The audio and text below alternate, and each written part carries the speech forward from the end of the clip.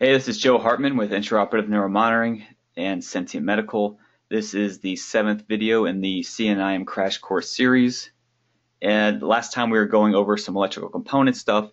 We're going to continue on with that. This is about to get into some more heavy stuff. Before we talk about high frequency filters and low frequency filters, we might as well make sure we know the most common components of electricity. So this mini quiz, on the right side you have some electrical components, and on the left side you have the abbreviations that you will find in equations that they might be giving you on the test. So go ahead and pause this video right now and see if you can correctly line them all up. Okay, we're going to go ahead right now, and this is the answers for those. So you'll see there's definitely some overlap, and you have to know all the nomenclature or you're going to be staring at the equation and not know where to go with it. Electrical quantities are associated with all circuits. The most common ones are voltage, resistance, amperage, wattage, and conductance. And we'll go into each of those a little bit further. First is voltage, abbreviated E or V. The voltage applied by the source causes current to flow through the circuit. The unit of measurement for voltage is volts. Voltage is represented by two abbreviations, E and V. The E is derived from the term electromotive forces. This is the older term that's not used that much anymore. The E is used to indicate voltage in mathematical calculations. V is used to indicate the unit of measurement for volts. For example, E equals 10 volts. Amperage, abbreviated I or A, the amount of current that flows through the circuit is affected by the quantity of the source voltage. If the voltage is increased by 2, the current will double. The unit of measurement for current is amperage. Amperage is represented by I and A.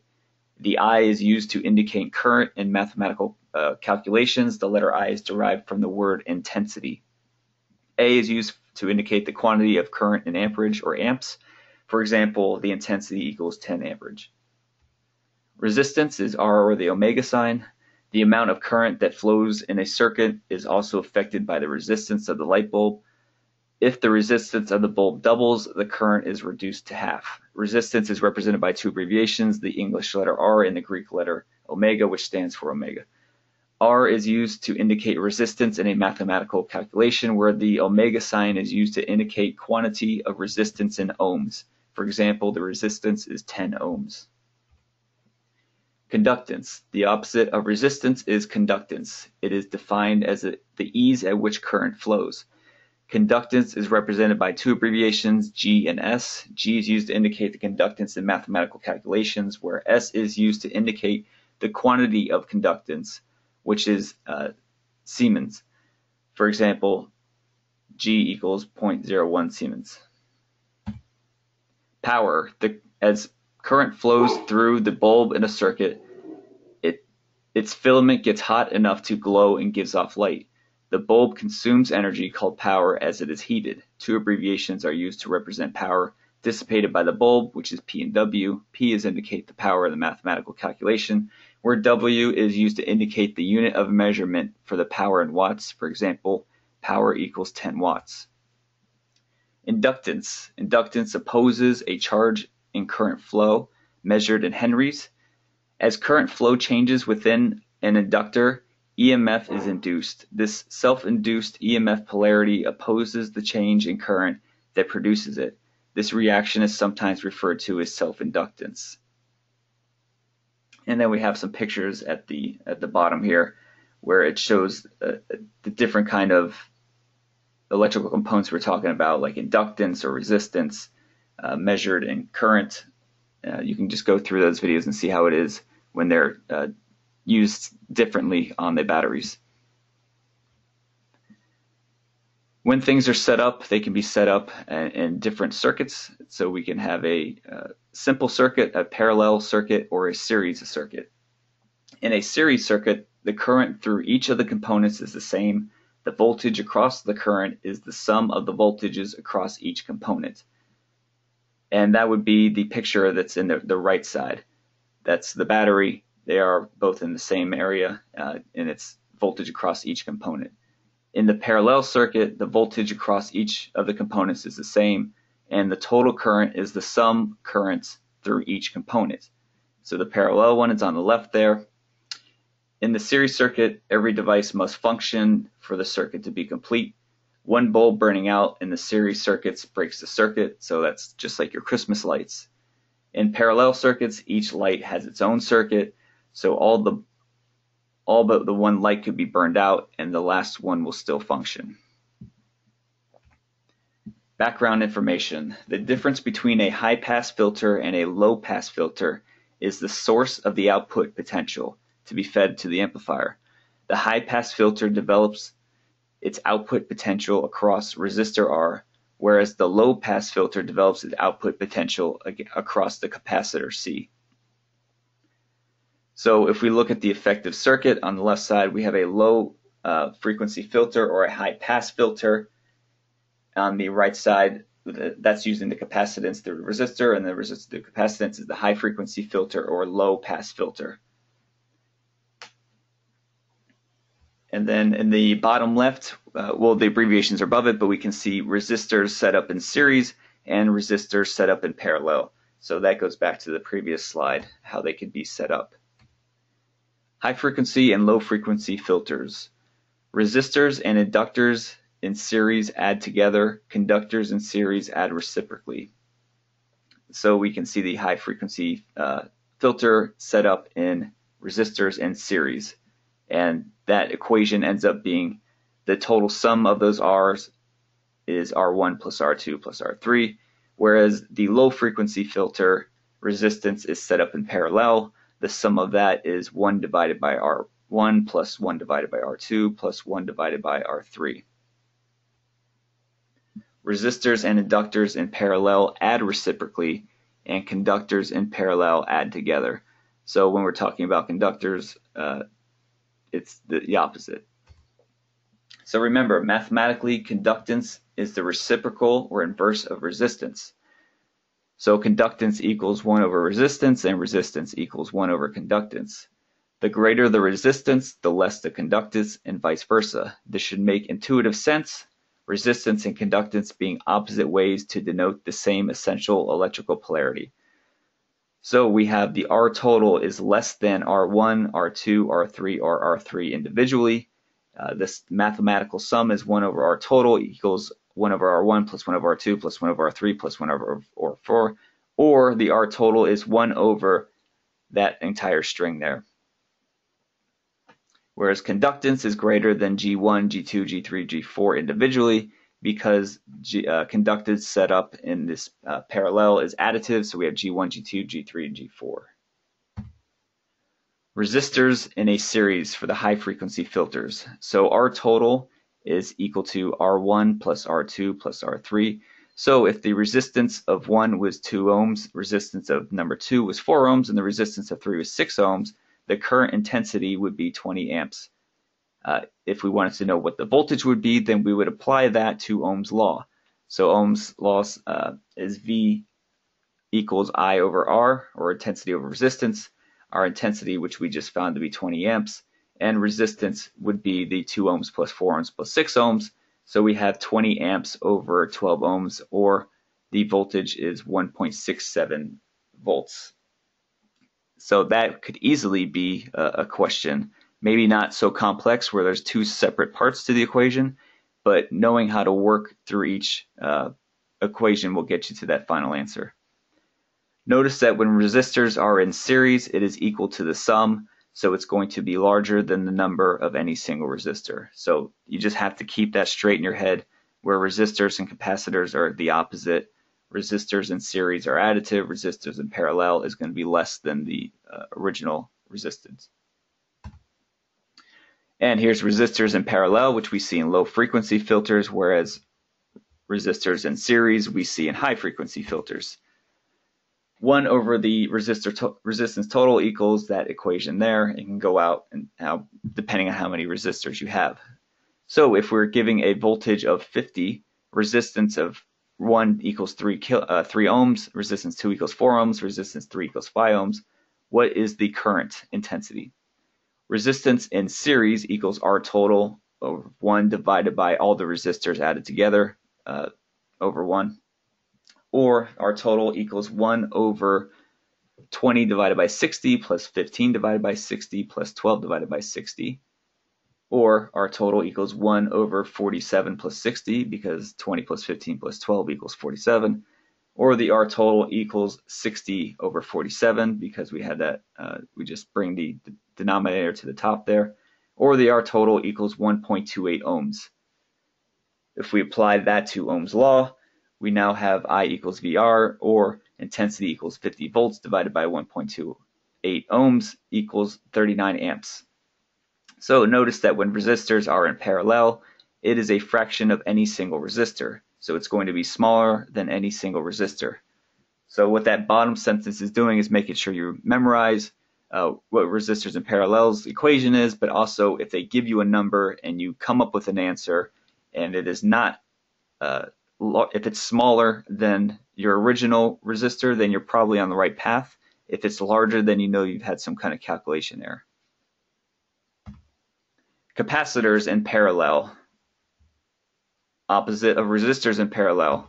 So for the high frequency filters, capacitor values add normally when connection in parallel, but add in reciprocal when connections in series, exact opposite of resistors. For example, if three capacitors of value of 0.1 micro, and I honestly forgot what F is, 0.022 UFs and 0.01 UFs are connected in parallel, the total capacitance would be capacitor equals capacitor 1 plus 2 plus 3. Add those three sums together and you get 0.13. Note that the total parallel capacitance is always greater than the largest capacitance. And then for low frequency filters, if three capacitors are connected in series, however, they add in reciprocals. So again, the same equations, just opposite of the resistance. When adding together capacitors in parallel, they must all be converted to the same capacitance units, whether it is UF or nanoFs or PFs. Also, we can see that the current flow through the total capacitance value CT is the same as the total circuit current IOT. We can also define the total capacitance of the parallel circuit from the total stored coulombs charge using the Q equals CV equation for charge on the capacitor plates. The total charge, or QT, stored on all the plates equals the sum of the individual stored charges on each capacitor. So therefore, Q total equals Q1, 2, and 3, but Q equals the CV. So if QT equals CVT equals CV1 plus 2 plus 3, or CT equals C1, 2, 3.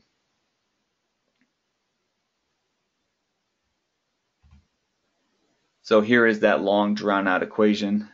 If you'd like to go ahead and go through that, you can pause the video now. So here's another question. Please solve for this diagram giving the resistance. Go ahead and pause the video. And here's the equation where we found that it is in parallel.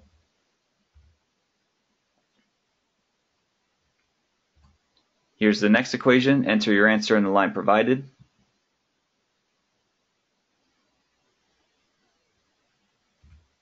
And we used Ohm's law to find out it is 1 milliamp.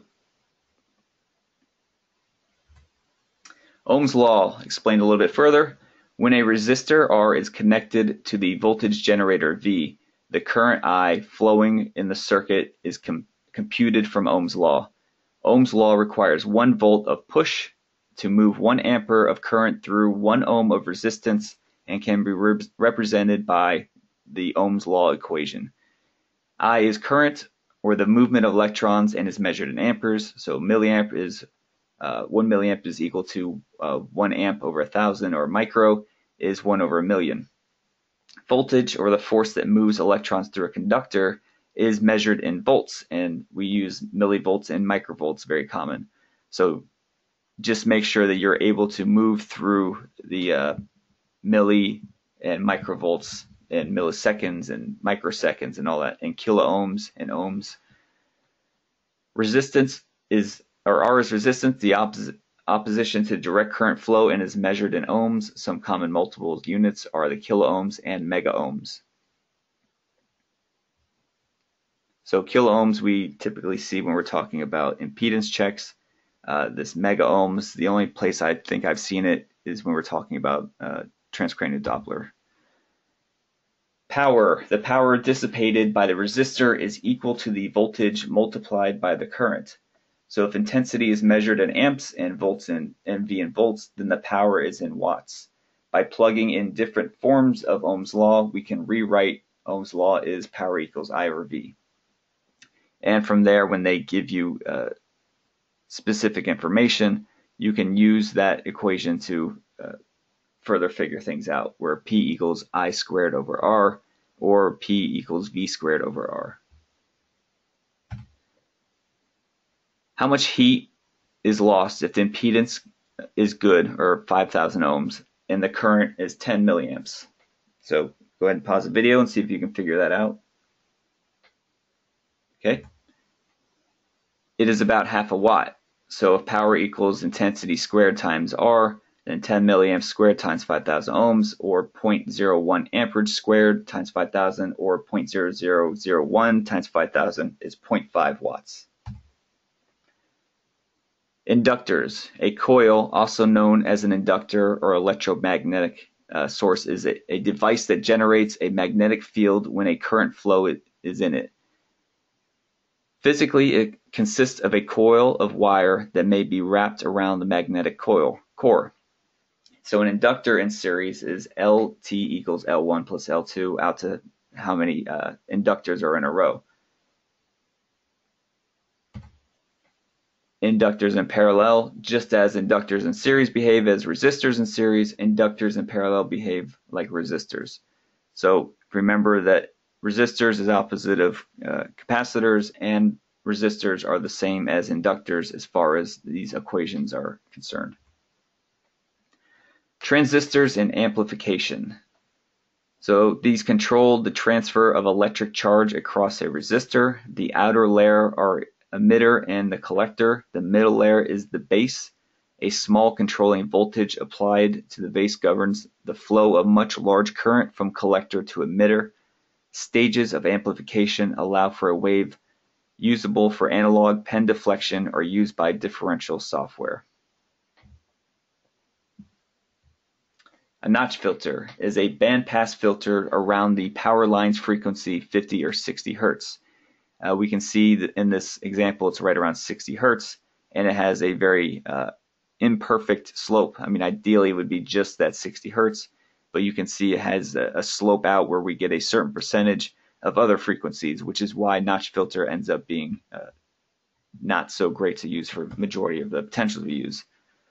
Smoothing. Smoothing algorithm allows for the averaging of neighboring data points, thereby creating a new data point at each digitized point. Rarely do wave components become apparent after smoothing. They could not be detected beforehand. Excessive smoothing may eliminate fast components of interest or lose the detail of the wave. When excessive high-frequency artifact interferes with the wave component identification, multiple smoothings may be useful. The larger the smooth width, the greater the noise reduction, but also the greater the possibility that the signal will be distorted by the smoothing operation. So this is I know at least on Cadwell, this is something we can use to make the wave look prettier, but we also need to make sure that we're not sacrificing amplitudes, height, or loss of some smaller far field signals in order to just have a nice pretty picture on our screen. Averaging. The stimulus-dependent portion of the signal, or the evoked potential and nerve action potential, are similar in amplitude and latency in each epoch, averaged and appears in the averaged results, whereas the stimulus-independent, or the random portion of the signal, which is the noise or background neuronal activity among others, differs substantially from epoch to epoch and are suppressed by averaging.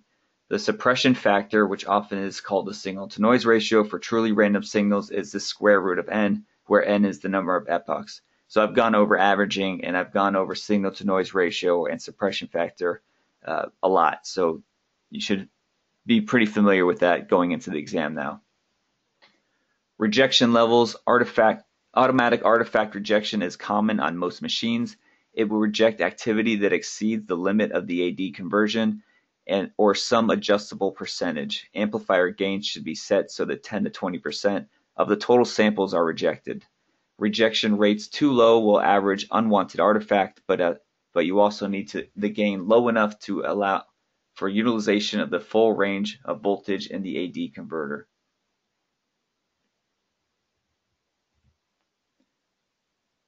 Okay, so that is it for these electrical components. For me, at least, that is the toughest section. It is also the driest section. It's hard to focus and study on, but those will pop up on the test. Those are the ones that people that take the test are always complaining about. So just make sure you put in some time. I did have some pretty detailed mathematical equations on there. I do not think it's going to get that far into it. But if you're able to do those, you should be able to handle anything they throw at you. I've been showing you some different things on the website to make sure you utilize. This is more of a pitch for you to help me help other people find out about this. So if you are on LinkedIn or Facebook and you want to give likes, or on LinkedIn, please leave a testimonial if you find all this helpful. Those things will allow others to be more willing or to try this out or to test it out. I mean, it's free. There's no real risk to doing it. But just getting the word out there and making sure everybody in the IOM community at least has a fair shake at passing the CNIM and trying to get those pass rates up a little bit better. All right, that's it for this recording. Thank you for the testimonials, and we'll see you on the next video.